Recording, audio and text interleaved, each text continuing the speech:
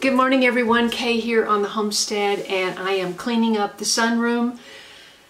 It is March the 2nd. I would be expecting to do this April 2nd, but it would seem that we are a full month ahead of schedule weather-wise. It is warm and wet outside, and we also have a wind advisory. So it's too soon for me to take my citrus trees outside. But I just wanted to bring you up to date about how hard it's been this winter trying to take care of my citrus. Of course, my sunroom is small. It's basically like a little sitting room with big windows. But I brought my trees in for the winter because I don't have a greenhouse. And so it just kind of becomes all piled up. And I'm going to clear that out. As you can see, my amaryllis is blooming. And I have another one over here that's about to pop. It's going to be red.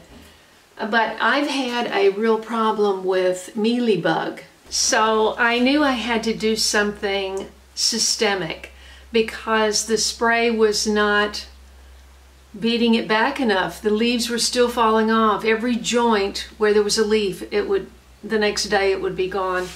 Someone on my channel left a comment and suggested neem oil. So I saw that the neem, the neem oil is made by Bonide, and I know some of their products are OMRI listed, but neem oil is of course good for plants. Oh, this is for organic gardening. However, this is also Bonide. They're both Bonide. And this one, I do not see that it's for organic gardening. But it's the systemic form, so it's powder and you dilute it into water and it lasts for up to 8 weeks. It's supposed to kill aphids, whiteflies, and other insects listed. I did look inside, and mealyworm is one of them. And not only was it not blooming, it was losing leaves every day. So the roots are not going to be taking up that much water. So when you use this product, you know, you need to water it well. And so the watering that I did on the kaffir like 3 weeks ago, it's still wet in the pot. So I can't water it again, and it's still coming. So last night I had to use the systemic on well, I used it on all the citrus last night because I know they're all affected. Ow. You see, some citrus have thorns, and you've got to be very careful. My lemon tree has thorns. But I just went ahead, my lemon tree, I was disappointed in the tree that was sent to me, the lemon, because it was a split stem. See, all of these are kind of shiny. Now this branch I noticed a few weeks ago. This is a rogue branch. This formation of the leaves are not the same as the tree. They look different, and they have big major thorns. And this was the only branch on the whole tree that had thorns. This was on the mandarin. You see how much energy is going up into this branch, and I don't think this produces fruit. I could be wrong, but correct me if I'm wrong. But back in California, I used to take these off. Now, some plants have thorns all over, like the lemon, but I just took the one off so that the energy could go to the branches that may produce fruit.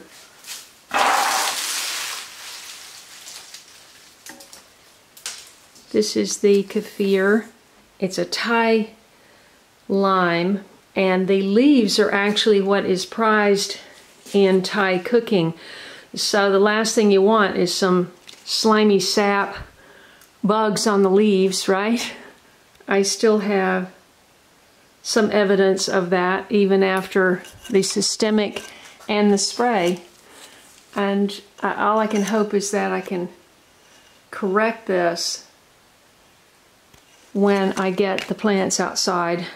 It's much easier to do a nice soapy spray outside. I mean, soap would take care of it.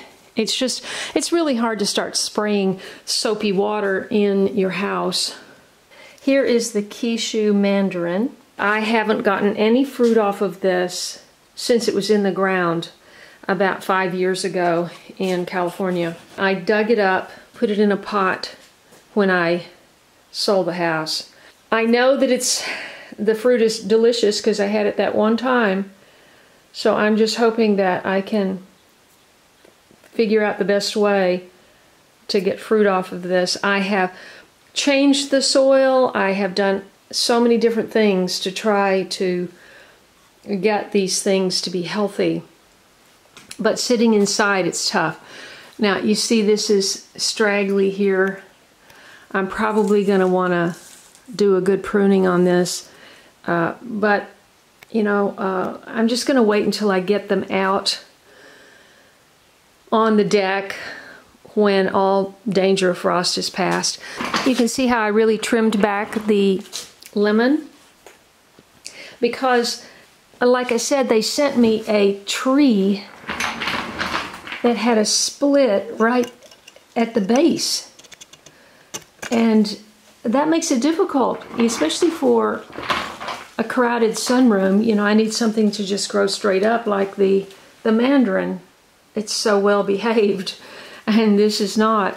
And it had a lot of other branches coming off down here, so I trimmed all of those off. I trimmed off all of the branches that were crossing one another, and you just want to do that. And of course it gained airflow, and I think it improved the shape. And I do have, fortunately, this one, there's a cut here, but this is going to be my main stem going up, and I'm going to try to train it to go more up. But how much up is it going to do when it splits right at the base, you know? That's, and then this one, which is the one going straight up, it splits off 1, 2, 3, 4, and then one going up there. So it's not ideal. And then this one lost all its leaves. I went ahead and trimmed off. I'm not sure why I trimmed this one off. Oh yeah, I trimmed it off because it was coming way out this way, and it didn't seem balanced. Look, it looks like, yeah, there's another spot of this stuff, see?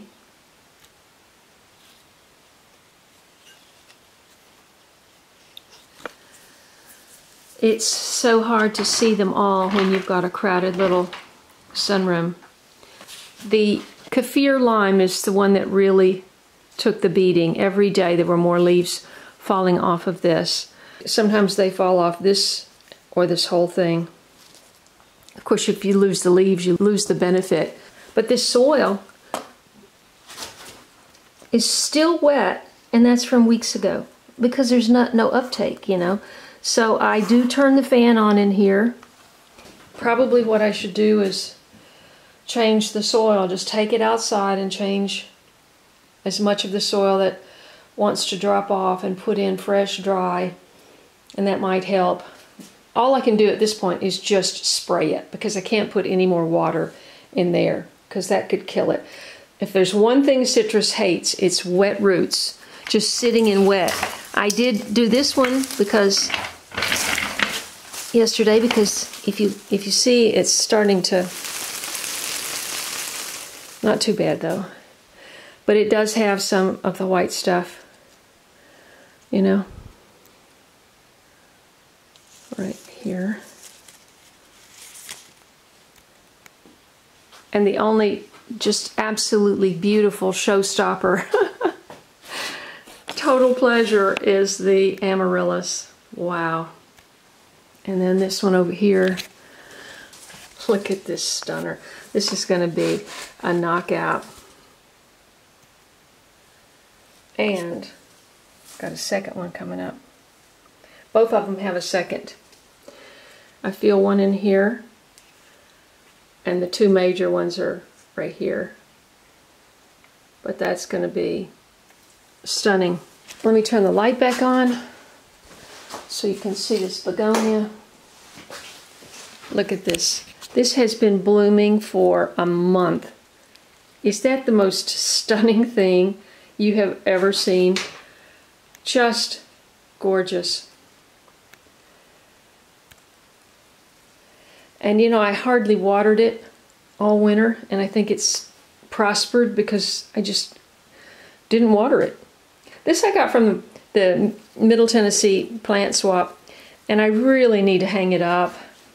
I don't have hangers from the ceiling, and it's just kind of ridiculous. The cranberry hibiscus did put out flowers. I'm hoping that seeds are going to come out of those. I'm just kind of hoping and leaving them alone. The dragon fruit cactus, it's got some of those shiny spots right here. That's the sap of this mealyworm dropping off of the citrus. But then what it will happen is it'll get in these joints. See, oh yeah, see here? See here? This stuff? Can you see that? It's just almost like wet cottony stuff. Right there? Yeah. Wait. You know it is when you spray it and it washes off. You know that's what it was.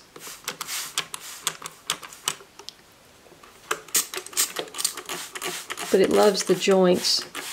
But like I said, it's just it's kind of a drag to be spraying stuff in your house. Fortunately, this floor is brick. Otherwise, I wouldn't have it in here. I also wanted to show you my fig. And look.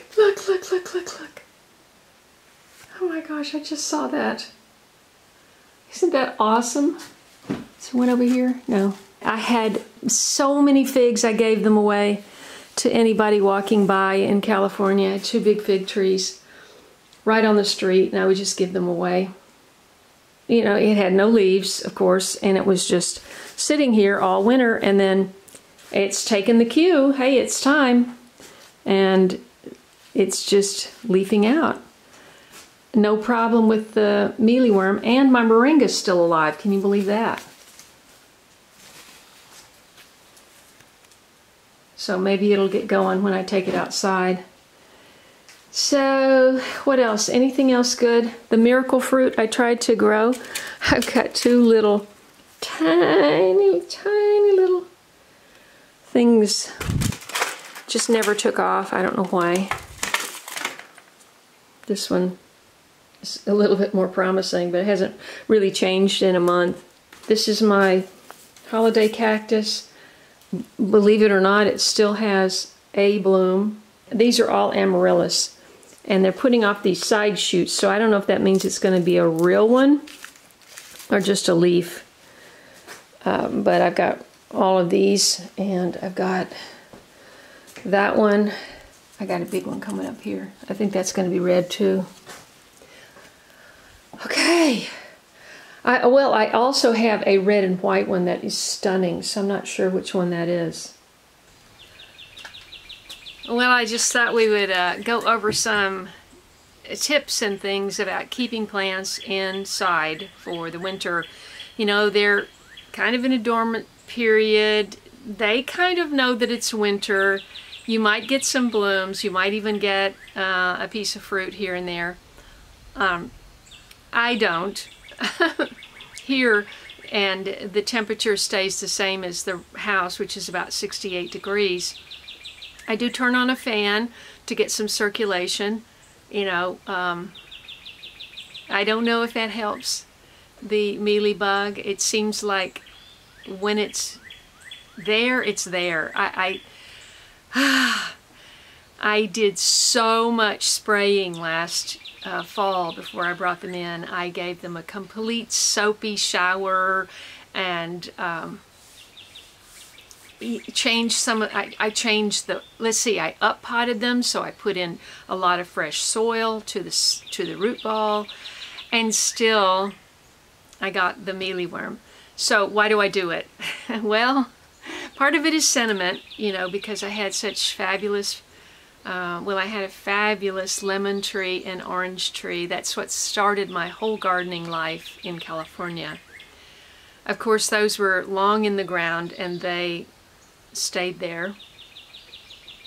But everything that I could put in a pot, everything that I could, I actually took them out of the pots, carved down the root ball, put them in garbage bags, and packed 25 plants, including all my citrus, into the back of my Prius.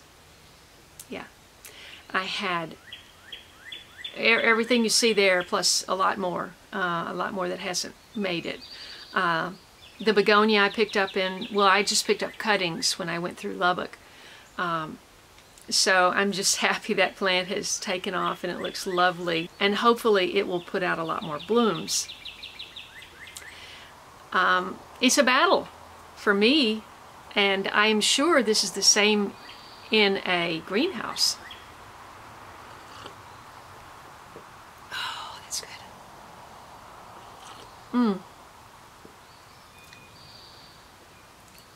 And a greenhouse, of course, that's a whole other consideration. I've thought long and hard about having a greenhouse. I would love to have a greenhouse. For if you're new to my channel, the reason I don't have a greenhouse is because, number one, I have no flat ground here. They excavated where the house is sitting and the shop is sitting, but that's the only flat ground. So it would have to be excavated. The sun is always over there, so if I put it over there, it would get not that much sun. And the best sun is right in the middle of my front yard. So I would be looking out. One of the main reasons I bought this place, other than the fact that it had water, a cistern, didn't realize it was going to be such a problem. But anyway, I do have the cistern building, if I can ever get it repaired. And wood burning stove, had to have that, and a front porch. I said, if I'm moving back to my home state, I am going to have a front porch with a view. Now that is hard to come by, let me tell you. I looked at hundreds and hundreds and hundreds of listings online, and of course I was trying to do this from California, and I made several trips over here and looked at a lot of houses, and by far this was the best for what I was interested in. You know, I lived in noisy cities for 40 years, and I wanted quiet. You hear that bird? So, oh, it's sticky. This is cacao and raw honey from my nephew's honey business. He has honey, he has a lot of beehives and he sells honey, and it's called Duck River honey. It's just March the 2nd, so anything can happen. I mean, 2 years ago when I first came and I didn't have my truck, we were snowed in, I was snowed in for 8 days. 8 days. I'm sorry. I get choked up thinking about it. It was so much fun. I did that snowman, remember? George. I named him George. And after an old friend of mine in New York. And, and you know, because my driveway goes down and in a dip and then back up, I knew there was no way I was getting that. Well, I wasn't even going to be able to get the Prius out of the garage because there was this much snow with the bottom was ice. So I just said, hey, I'm fine.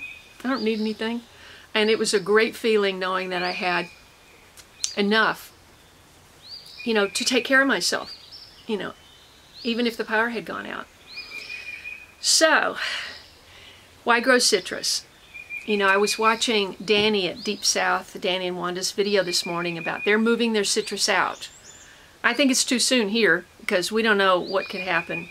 His citrus are in those straight up and down pots that are very and heavier. He carries them around with his tractor, see. I can't, you know. Mine are as big as I can handle, period. And they're curved. So If I have them on the casters, they easily blow over, and even if there's a big wind, they blow over. I picked them up probably a dozen times before I brought them in last year. So, you know, I can't take them out yet. I'd love to. When I do, then I'll just scrub the floor and clean everything, and hopefully, hopefully I don't take the mealybug back in there when I go back in the fall. But the reason to grow citrus, it's very important. If you haven't started, you should start. You should get yourself one tree. Even if you just have window light, you can add a grow light. Try to get yourself a citrus tree. We need to be growing our own citrus for the vitamin C. Just in case, we don't know what's going to happen. You know, every week there is a, every week there are several food plants that spontaneously burn, and we never hear why. There's no investigation that we know of. There's train derailments, chemical spills, there's stuff being sprayed in the sky. It's all being acknowledged now, and we just don't know, you know, where our food's going to come from if we're not growing it ourselves. So if you have your own citrus trees, then you have a source of vitamin C, and we need that. That's numero uno, because vitamin C goes right through your body. So you need a constant source of vitamin C to stay healthy and fight back against whatever pathogens that are out there. So try to start, if you haven't already, and get yourself one tree and just start there. Fall in love with your tree. Fall in love with when it blooms, and read up about it, you know, best practices. You know, if you start from scratch and you go get 10 trees, then you really have to do a deep dive, because, you know, that's an investment, and you don't want them to die, and you want them to produce for you. So figure out, you know, the best way to care for your trees. So what have I produced from my citrus trees since I've been here? Calamondin lime. And I made calamondin lime marmalade last year, and I will put the link, let's see, right up there.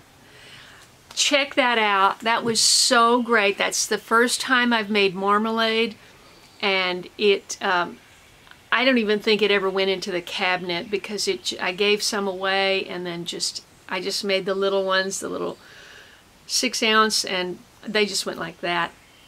I hope that's helpful. If it is, I hope you share my channel and subscribe if you haven't. Scroll down and click all for all notifications so you won't miss an episode here on the homestead.